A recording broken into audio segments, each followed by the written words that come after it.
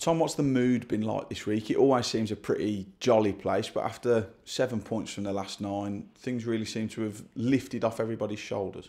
Yeah, I think, after going so long without a win, it was taking its toll a little bit. So to get that win, it's, really picked the place up. And, we were never too downhearted because we weren't a million miles off what we were trying to do.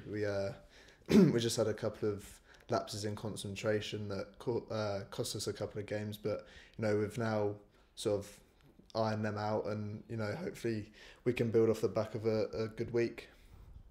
It's always seemed a confident place. It always seemed like there was the know-how that things were going to turn, and they do in football, and they have, and everyone now seems just that little bit more bubbly.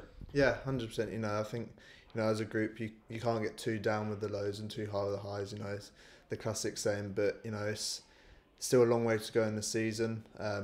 We're fully confident that we can go to teams and get 3 points. So hopefully that will do us at the weekend, and we'll go and do that. Just said to head coach Michael Flynn there, it's actually two teams full of confidence going into this one. I think Mansfield are unbeaten at home in the league, ourselves with 2 wins and a draw going into this one. It's got the potential to be a really exciting game. Yeah, absolutely. We'll go there, like you say, full of confidence after a good week. It's going to be a good game of football, hopefully, and hopefully we'll come out of it after the 90 minutes with 3 points.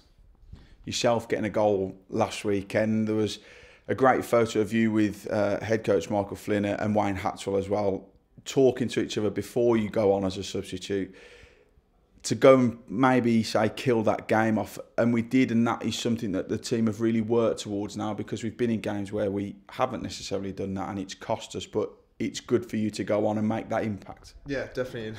Before I went on, the gaffer said you're going to score today. So yeah, he called it. I was happy to be in the right place at the right time. Hutch has put a great ball across, and luckily I was there to tap it in. But yeah, I think we have been guilty of not killing games off, and going into them last few moments, it's been a bit nervy and tense, and unfortunately a couple of times we've not been able to keep the other team out. But to kill teams off is massive, because all us attackers want to chip in with goals, and to do that and to kill the game off and get 3 points in front of our home fans, which was excellent. It was a really good weekend. You celebrated right in front of the big stand, them chanting your name at the end of the song. How does that feel for you as a new player at a club to have settled in really well? Yeah, it gives me goosebumps. It's something you dream of as a kid, for the fans to be chanting your name during and after the game. So yeah, they've been brilliant. I think they've been patient with me as well, because I've missed a fair few opportunities in front of goal, which I've been annoyed at. But hopefully now they're starting to go in, and I can repay the support they've shown in me so far.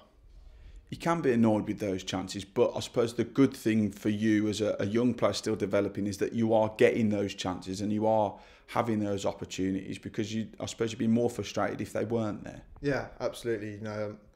I'm glad that I'm in them positions and getting them opportunities, because like I say, I'll be a lot more worried if I wasn't getting any chances during a game. I've got to believe in myself, in my ability, that I can go on and score goals and create chances for the team, so we can kill games off. We can get 3 points, because at the end of the day, for Walsall to be winning, that's the main aim, and that's what we want to do. On a final note, you've already mentioned the fans there. I think there's going to be 700 plus there tomorrow at Mansfield. It's an earlier kick-off, but this is one of those where having such a big away crowd can be a real boost for the group. Yeah, they've been brilliant, and every away game we look forward to, because they're going to travel in their numbers. I think Stockport was another brilliant turnout, and we haven't given them much to cheer about, and their support is brilliant. So yeah, hopefully they'll enjoy their day out. We'll give them 3 points to cheer about, and we'll all go home happy on Saturday.